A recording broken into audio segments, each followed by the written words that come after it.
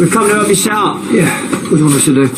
Oh, great. Well, this table here needs to go there so I can stick all the drinks and the canapes on it. Yeah. Oh, and there's some decorations in the kitchen that need to go out. And I've got some signs that need to stick outside to say it will close for the evening. Oh, and there's some disposable cameras there behind Jay. Need to go on all the tables. You're so organised. Right, I'll wait to start the decorations. Cheers. Right, I'm gonna make a start on the canapes. Anybody wants me? I'll be in there. Have you spoken to I wasn't going to miss my granddaughter's big moment.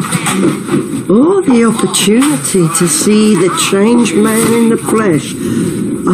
Prison's done wonders for you, Max.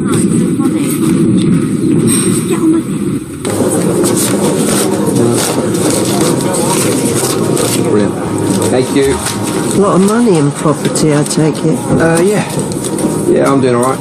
So that Josh, is he your boss? No, we work in different departments. He's very young and handsome.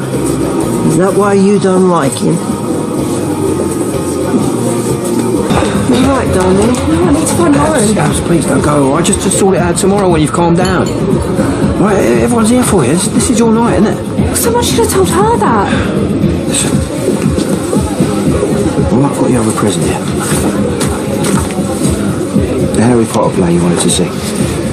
Cheers. I thought it was all sold out. Oh, it is. You know, I pulled some strings. Thank you, Dad. All right.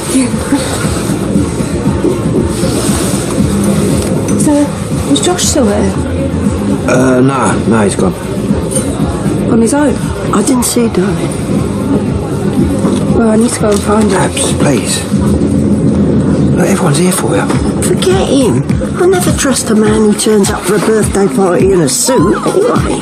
Abs! We need you to lead the Macarena. Come on.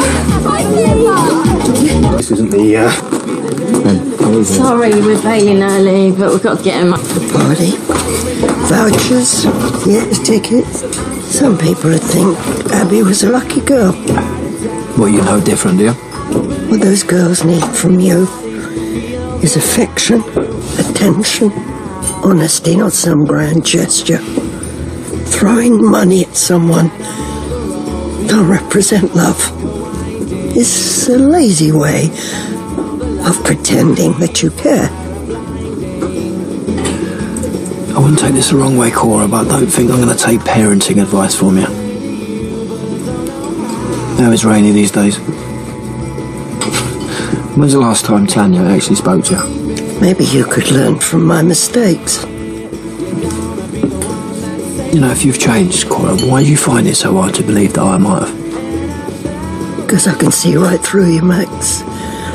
The outside might be shiny and new, but on the inside, you're the same rotten liar and cheat you always were. I don't know what you're playing at, but what I do know is those girls will end up as collateral damage again.